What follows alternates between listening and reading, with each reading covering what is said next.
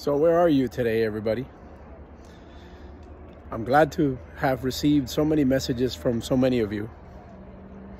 Today, I'm going to talk about the mindset. Have you ever met someone that you come into a conversation and they know everything about everything, and they have what seems to be their cup seems to be full, and they have no more space for no more information, because when you say something, they know that's something. When you mention a particular this or that, they know. A conversationalist of sorts, someone who says, yes, of course I know that. Let me teach you about it. Of course, yes. What you just told me, I was familiar with. Let me teach you about that as well. And the surprising thing is that because of that, because they know everything, their conversation becomes short. It becomes about them, not about the relationship. There's a certain level of humility in someone that can say, you know, I might have heard about that, but can you give me your perspective?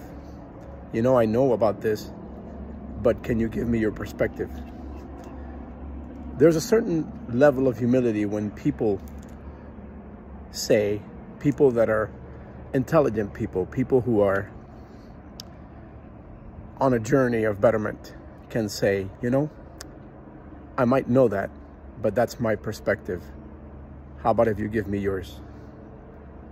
Have you encountered somebody that you know they're a know-it-all? You know that no one wants to approach them because they simply know everything there is to be known about life. You mention about politics and they know. You talk about supplements and medicine and they know. You talk about different cultures and they know. You talk about everything and they know. And they never stay quiet. And what they want to do is tell everybody that they encounter what they know. When we feel like we know everything about everything, we miss the opportunity to see somebody else's perspective. Today, I sit here with my guide dog, Oki, who is here. Right there, everybody.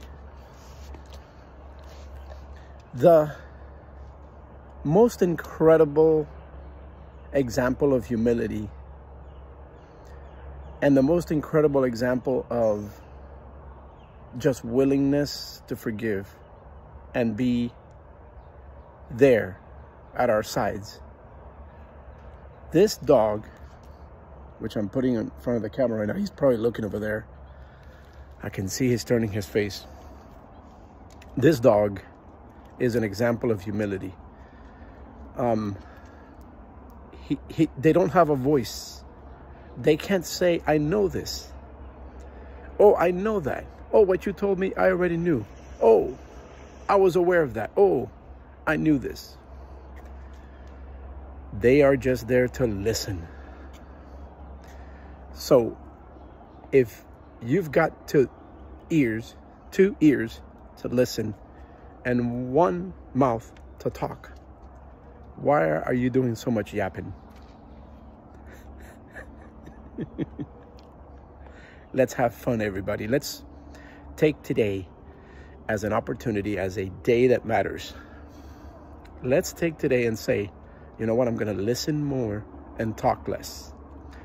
Because when we listen more, we gain the opportunity to learn and understand.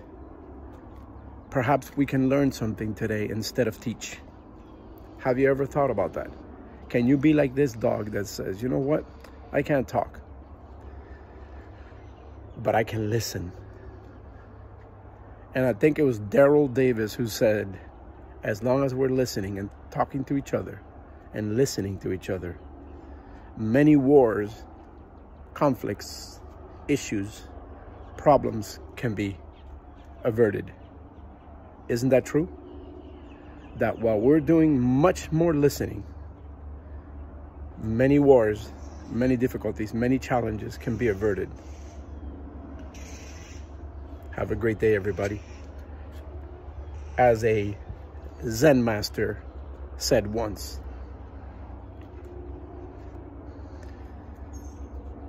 make sure that your cup is empty so that you can fill it every single day of your life. Make humility your goal for the rest of your life.